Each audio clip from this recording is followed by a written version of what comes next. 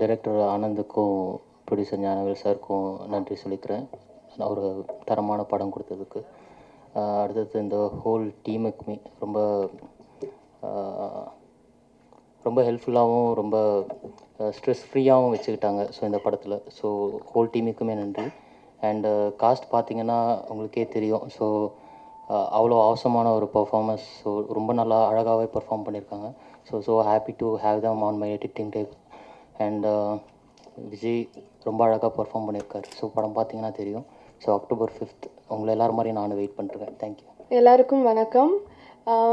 எனக்கு ரொம்ப ரொம்ப சந்தோஷமாக இருக்குது இந்த மாதிரி ஒரு டீமில் எனக்கு ஒரு ஆப்பர்ச்சுனிட்டி கிடச்சிருக்கு. Thank you Anand sir and to be working with so many legends இந்த ஃபில்ம். I'm really happy. இந்த மூவி ரொம்ப ப்ராமிசிங்கான ஒரு ஸ்கிரிப்ட். அது இல்லாமல் நவடேஸ் இந்த ஜென்ரேஷனில் இந்த மாதிரி ஸ்கிரிப்ட்ஸ்க்காக நிறைய பேர் வெயிட் பண்ணுறாங்க. அண்ட் ஆனந்த் சார் ஒரு நியூ இந்த ஜென்ரேஷனுக்கு ஒரு இன்ஸ்பைரிங்காக பண்ணியிருக்காங்க. Vijay has done really good. So Sathyaraj sir, Nassar sir இவங்க கூடலாம் ஆப்பர்ச்சுனிட்டி இருந்துச்சு to be working with, but miss ஆயிடுச்சு. ஸோ ப்ளீஸ் தயவு செஞ்சு please watch this film and it's gonna be a rocking hit. And all the best to the team. Thank you. First of all வந்திருக்கிற எல்லாருக்கும் பெரிய வணக்கம். நான் first thanks யாருக்கு சொல்லணும்னு நினைக்கிறேன்னா என்னோடய டைரக்டர் மிஸ்டர் ஆனந்த் சங்கர். கொஞ்ச நேரத்துக்கு முன்னாடி அபிஷேக் சொன்ன மாதிரி நான் டிஃப்ரெண்ட் பிளாட்ஃபார்ம்ஸ் ஃபஸ்ட்டு சாதாரணமாக ஒரு ஷார்ட் ஃபிலிம் பண்ணிவிட்டு அப்புறம் சரி ஷார்ட் ஃபிலிம்லேருந்து ஒரு வெப் சீரிஸ் பண்ணிவிட்டு அந்த வெப் சீரிஸ்லேருந்து எனக்கு கண்டுபிடிச்சி சரி ஓகே நான் இவங்களுக்கு இந்த ரோல் கொடுத்தா கரெக்டாக இருக்கும் அப்படின்னு எனக்கு நம்பி எனக்கு ஒரு சான்ஸ் கொடுத்த டைரக்டர் ஆனந்த் சங்கருக்கு ரொம்ப பெரிய thanks. Without you I don't think so எனக்கு இவ்வளோ பெரிய ஒரு ஸ்பேஸ் இவ்வளோ பெரிய ஒரு ப்ராமிசிங்கான ஒரு ரோல் கிடச்சிருக்காது. ஆல்சோ ஃபஸ்ட்டு படம் எப்படி இருக்கும் அப்படின்னு நான் சரி பயப்படுவேனா எப்படி நடிப்பேன் அப்படிலாம் நினைக்கல. ஆனால் ஃபஸ்ட்டு ப்ரெஸ் மீட்டில் போய் என்ன போய் பேசுறது அப்படின்னு கொஞ்சம் ஸ்லைட்டாக கொஞ்சம் பயம் இருக்குது உள்ளுக்குள்ளே. ஸோ கோச்சிக்காதீங்க ஏதாவது தப்பாக பேசினா. And secondly to my producer studio green and K Gnanavel Raja sir, thank you so much.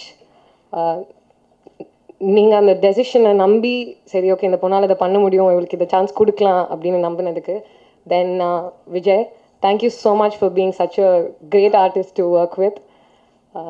And Sathyaraj sir, Nassar sir, I am really blessed to share the screen with you all. Thank you so much. And thank you so much to every one. இங்கே வந்திருக்கிற எல்லாருக்கும் trailer பார்த்துட்டு அவ்வளோ ப்ராமிசிங்காக comments கொடுத்தீங்க நிறையா. அவங்க எல்லாருக்குமே படம் October 5th தியேட்டரில் போய் பாருங்கள்.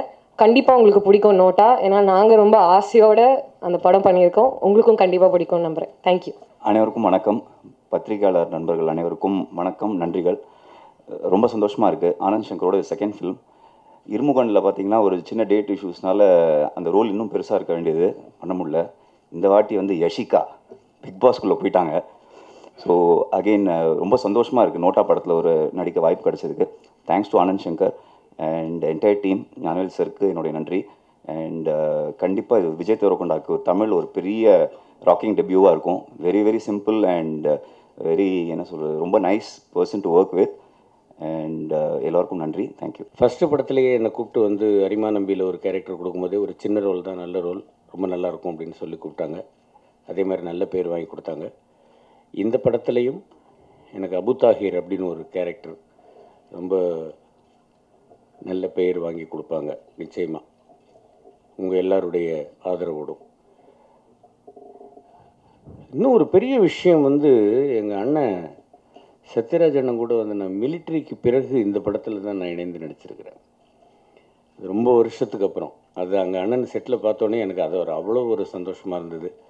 அதுக்கப்புறமா தம்பி விஜய் தேவரகொண்டா அவரை பற்றி நான் நிச்சயமாக சொல்லி தான் ஆகணும். அவரை நான் கொஞ்சம் ஏமாத்தினேன், எனக்கு தெலுங்கு தெரியாதுன்னு சொல்லி. அதுக்கப்புறமா ஃபைனலாக பேசும்போது கொஞ்சம் உரிமையோடு திட்டினார். அதாவது லாங்குவேஜ் நாட் அந்த அளவுக்கு ஒரு பாண்டித்யம் இல்லை அப்படின்னாலும் அது முடியாது அப்படின்னு நினைக்காம அந்த பேப்பரை வச்சு அதை அப்படியே பைஹார்ட்டிங் பவர், நல்ல பைஹார்ட்டிங் பவர் இருக்குது அவருக்கு. அதே மாதிரி தமிழும் அவரே டப்பிங் பேசியிருக்காருன்னு சொன்னாங்க. ஸோ அவருக்கு ஈக்குவலாக இல்லைனாலும் நானும் மாமாவும் கூட தெலுங்கு நாங்களே பேசியிருக்கோம் நோட்டா படத்தில். ஸோ மாமா நாசர் அவர்களோட நான் வந்து பல படங்களாக தொடர்ந்து பயணிச்சுக்கிட்டு இருக்கேன். இதுலேயும் ஒரு நல்ல கேரக்டர் கிடச்சிருக்குது. அவர் கூப்பிட்றதே ஒரு அழகு, என்ன ஓ பாய் அப்படின்னு. நாங்கள் 2 பேரும் சேர்ந்து கொஞ்சம் செட்டிலெல்லாம் கொஞ்சம் கலட்டாலாம் பண்ணி ஜாலியாக நடித்தோம். ரொம்ப ஜாலியாக இருந்தது ஷூட்டிங்கு. கதையும் நல்ல கதை, எனக்கு கிடைத்த கேரக்டரும் நல்ல கேரக்டர்.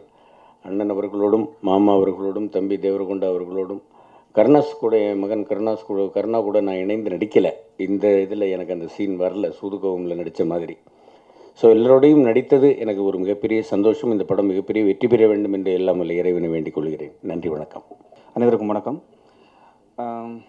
ஆனந்த் சங்கரோட ஃபஸ்ட்டு மூவி எனக்கு இது. ஆக்சுவலி அவர் வந்து பேக்ரவுண்ட் ஸ்கோர் வந்து ரொம்ப விரும்புகிறவர். ஏன்னா அவர் முதல்ல எனக்கு சொல்லும்போது இந்த படத்தில் வந்து 2 சாங் இருக்குது, மற்றபடி பேக்ரவுண்ட் ஸ்கோர் தான் ரொம்ப முக்கியம்னாரு. ஸோ எனக்குமே அவருக்கும் அந்த இடத்துல செட் ஆயிடுச்சு. ஏன்னா நானுமே ரொம்ப பேக்ரவுண்ட் ஸ்கோர் தான் ரொம்ப விரும்புவேன். பாடல்கள் ஈஸியாக பண்ணிடலான்னு தோணும். ஸோ எல்லா மேடையிலையும் நான் சொல்கிற ஒரு விஷயந்தான்.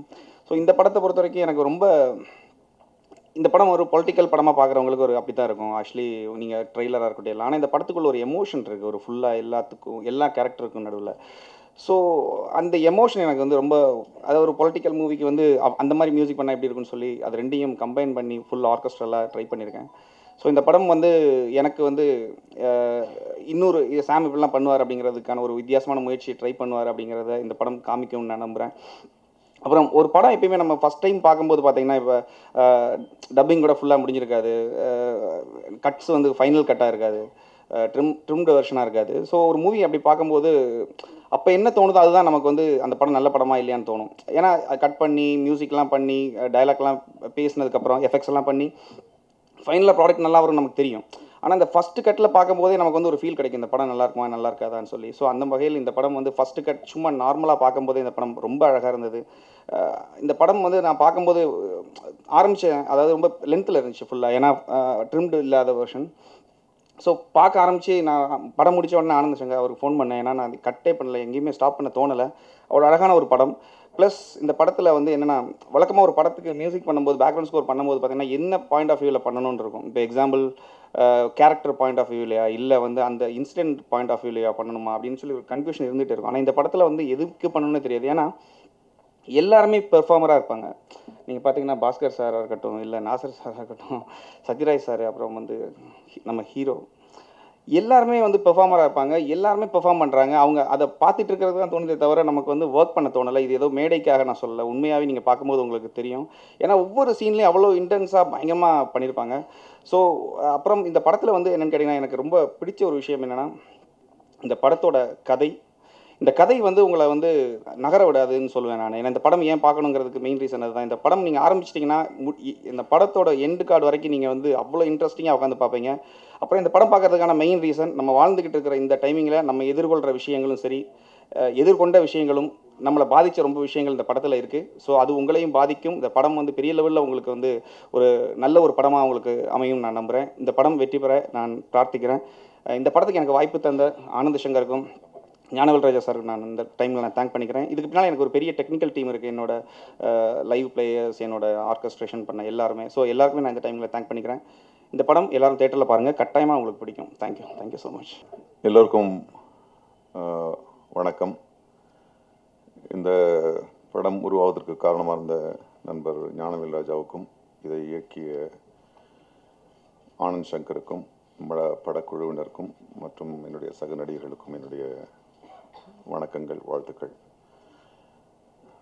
கொஞ்சம் சங்கடமாக இருக்குது. ஏன்னா நிறைய படம் நடிக்கிறோமா, தலைவர் ஆகிற நிறைய இதுக்கு போகிறோம். எல்லா படத்துலையும் ஒரே விஷயம் தான் சொல்லுவார், இது நல்ல வித்தியாசமாக வந்திருக்கு, இது வந்து என் கேரியர்லேயே ரொம்ப முக்கியமான படம்னு. அது நான் இந்த மேடையில் உண்மையாகவே சொல்லணும்னு நினைக்கிறேன். பட் அது ஏற்கனவே நீங்கள் கேள்விப்பட்ட வார்த்தைகளாக இருக்கலாம். ஆனால் உண்மையாகவே வந்து எனக்கு ஆஃப்டர் லாங் டைம் ஒரு எவ்வளோ நடிக்கிறோன்றதுல எவ்வளோ அழுத்தமான ஒரு கதாபாத்திரத்தை பண்ணுறோன்றது வந்து இந்த படத்தில் ரொம்ப நாள் கழித்து எனக்கு வந்து ஒரு பெரிய சேலஞ்சிங் கதாபாத்திரமாக இருந்துச்சு. ஆனந்த் சங்கர் கூட இது என்னுடைய 2வது படம். நான் இந்த கதையை கேட்ட உடனே எனக்கு கொஞ்சம் இல்லையே இது இப்படி இவர் கூட கொஞ்சம் என்ன சண்டை வருமோ அப்படின்னு நினச்சேன் நான். ஏன்னா இருமுகன் படத்தில் வந்து வாங்க விக்ரம் இது ரா சார் 50% பேசினா போதும் சார், 50% வாங்க மிஸ்டர் விக்ரம் இது ரா இல்லை சார் அது கூட கொஞ்சம் வாங்க மிஸ்டர் விக்ரம் இது ரா குட் சார். ஆனால் இந்த படத்தில் இது மாதிரி பண்ண முடியாது, இந்த கதாபாத்திரத்துக்கு இப்படி பண்ண முடியாதுன்னு முதல் நாள் நான் வந்து தம்பி இது வந்து நான் வேறு மாதிரி பண்ணணும்னு நினச்சேன், நீங்கள் அதில் பண்ண மாதிரி. ஐயோ சார் அந்த படத்துக்கு அது தேவைப்பட்டது, இந்த படத்துக்கு வேறு தேவைப்படும், எனக்கு என்ன தேவைப்படும்னு சொல்கிறேன், நீங்கள் அது மாதிரி பண்ணுங்கள், அப்புறம் நீங்கள் பாருங்கள். அப்புறம் நான் என்ன நினச்சேனோ அதே தான் சொன்னார். ஸோ அதில் வந்து 50%லாம் கம்மி பண்ணி வச்சுருந்த வாய்ஸை இதில் எல்லாம் சேர்த்து விட்டுருக்கேன். So thank you Anand Shankar for understanding an artist. கூட இது உண்மையாகவே ரொம்ப நாள் கழித்து நடிப்பு அப்படின்ற ஒரு விஷயத்தை வந்து சுவைக்கிற ஒரு படமாக இருக்குன்னு நான் நினைக்கிறேன். நான் எல்லா படத்துலையும் எல்லா நடிகர்கள் இருக்காங்க, ஆனால் இதில் வந்து பார்த்திங்கன்னா பாஸ்கர்லேருந்து சத்யராஜ் சார்லேருந்து விஜய் தேவரகொண்டலேருந்து எல்லாருமே வந்து they have done the character to the closest level. நான் வந்து ஒரு பக்கமாக பேசிட்டு பா சூப்பர் ஷாட் இந்த படத்தில் எனக்கு பா அப்படின்னும்போது அது என்ன பெரிய இதுவான்ற மாதிரி அடுத்த கட்டு ஒன்று வந்து எம்எஸ் பாஸ்கருடைய ஒரே ஒரு ஷாட் வருது. அடப்பாவி நான் இவ்வளோ பேசுனதெல்லாம் இவன் தூக்கி வச்சிட்டானே அப்படின்ற மாதிரி ஒருத்தருக்கு ஒருத்தர். அது என்னென்னா ஆக்டருங்க எப்போவுமே ஆக்ட் பண்ணிட்டு தான் இருப்பாங்க, பட் அதுக்கான கரெக்டான ஸ்பேஸிங், அதுக்கான கதாபாத்திரம், அந்த கதை வடிவம் அமைச்சது திரைக்கதை. அப்புறம் இந்த படத்தில் நாங்கள் நடிச்சிட்டு வந்த பிறகு இது என்னவோ இந்த ஜோசியன் சொல்கிற மாதிரியே இந்த படம் அமைஞ்சது. ஒவ்வொரு ஒவ்வொரு ஒவ்வொரு கட்டத்தில் ஒவ்வொரு ஷெட்யூல் முடிச்சுட்டு வரும்போது அது நடந்தது அப்படியே அடுத்த வாரம் நியூஸ் பேப்பரில் வரும். நான் டைரக்டர்கிட்ட ஃபோன் பண்ணி கேட்க, தம்பி என்னப்பா இது இப்போ தானே நம்ம சீனாக பண்ணோம், அது ரியாலிட்டியாகவே வந்திருக்க. என்ன சார் நம்ம சோஷியல் நம்ம பொலிட்டிக்கல் செட்டப்பே இப்படி தான் இருக்குது, எப்போனாலும் அதை தான் திருப்பி வரும்னாரு. So it was really great working இந்த ஃபிலிம். அப்புறம் விஜய் தேவரகொண்டா அவர் வந்து இன்னைக்கு வந்து ஒரு பெரிய ஸ்டாராக இருக்கார், ஒரு வெற்றியோட லேபிளோடு இருக்கார். I don't associate Vijay Deverkonda with success.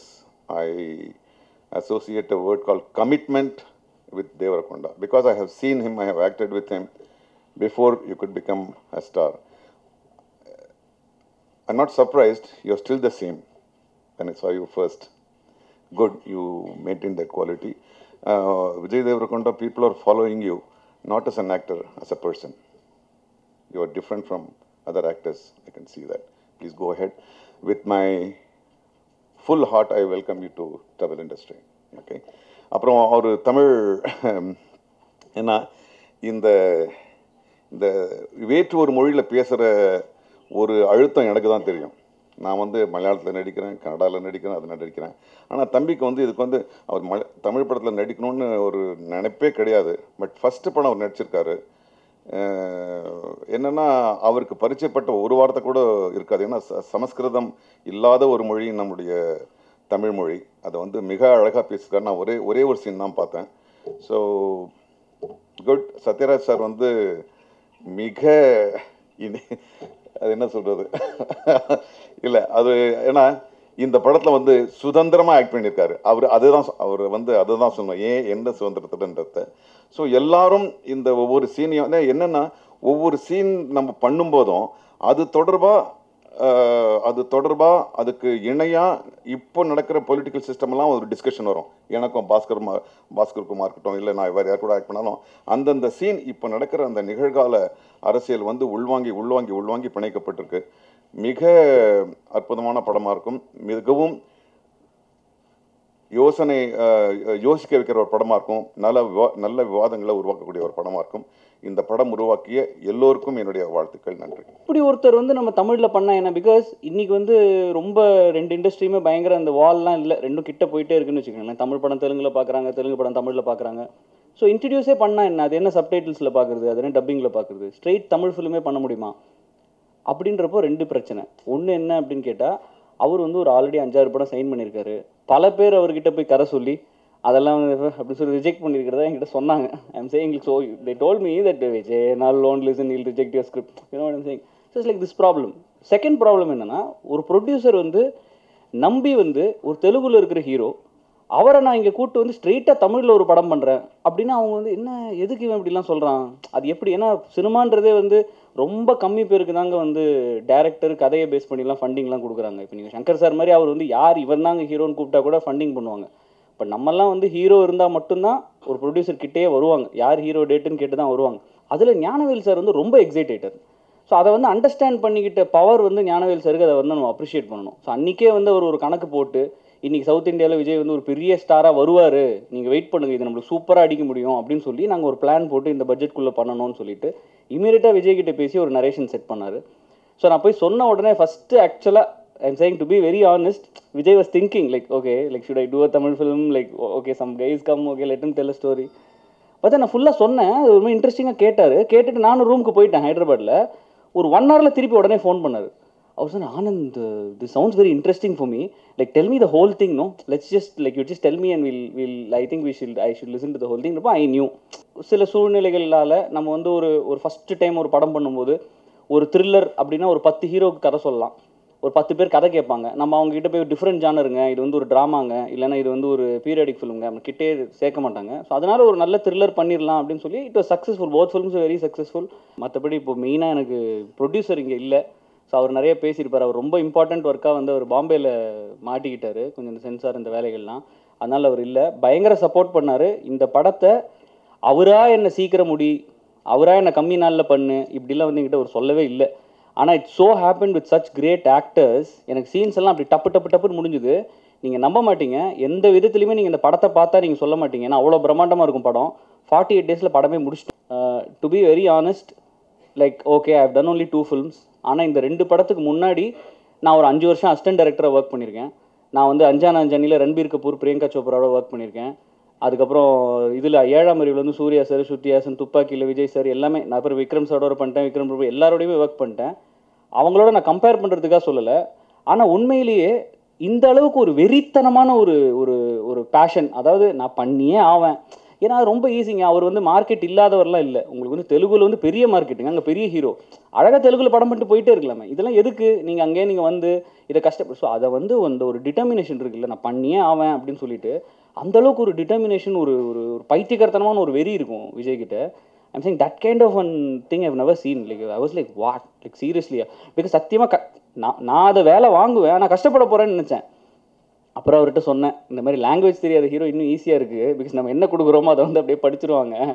மற்றவங்களாம் பார்த்தீங்கன்னா இது இப்படி மாற்றிக்கலாமா அப்படி மாற்றிக்கலாமான்னு, இது எனக்கு ரொம்ப ஈஸி சார் டைரக்ட் பண்ணுறதுக்கு அப்படின்னு சொன்னேன் அவர்கிட்ட. ஸோ அதனால் he's our Vijay is wild, like when you see இந்த ஃபிலிம். எனக்கு ஒன்றே என்னென்னா, அவரை வச்சு படம் பண்ணும்போது ஒரு பெர்ஃபார்மன்ஸ் இல்லாத ரோலை கொடுத்துட்டாங்கன்னு இருக்கக்கூடாது, அது இல்லை, அந்த மாதிரி இருக்காதுன்னு நினைக்கிறேன். ஏன்னா நல்ல பெர்ஃபார்ம் பண்ணியிருக்காரு. தமிழ்லாம் பர்ஃபெக்ட் சிங்க் இருக்கும். நீங்கள் அந்த படம் பார்க்கும்போது உங்களுக்கு வந்து லிப்பில் சில இடத்துல பார்த்தீங்கன்னா, இப்போ நீ என்ன பண்ணிட்டு இருக்க ஏதோ ஒன்று சொல்லலான்னா என்ன அப்படின்ட்டுருவானுங்க, டக்குன்னு டப்பிங்கில் பார்த்துக்கலாம் சார் அப்படின்னு ஒரு அசிஸ்டன்ட் டைரக்டர் வேறு சைடில் வந்து சொல்லுவான். அதுக்கெல்லாம் ஸ்கோப்பே கிடையாது. நீங்கள் குத்து ஜூம் பண்ணி பார்த்தீங்கன்னா கூட பர்ஃபெக்டாக உச்சரிப்பு. ஏன்னா நாங்கள் 2 பேர் சேர்ந்து உட்காந்து தமிழ் டிரான்ஸ்லேட்டர் வச்சார். ல என்ன, லனா என்ன, ந என்ன, ந என்ன, ழக்கெல்லாம் வந்து டங்கு வந்து நடுவில் சுற்றிட்டு இருக்கணும்னு சொன்னேன். அதெல்லாம் ப்ராக்டிஸ் பண்ணார். So I am hoping you all like the movie. So நாங்கள் நல்ல முடிஞ்ச வரைக்கும் எஃபர்ட் போட்டு ஒரு நல்ல ஒரு ட்ராமா, ஒரு நல்ல பேக் ஸ்டோரியோட படம் பண்ணணும் அப்படின்னு ஆசைப்பட்டு பண்ணியிருக்கோம்.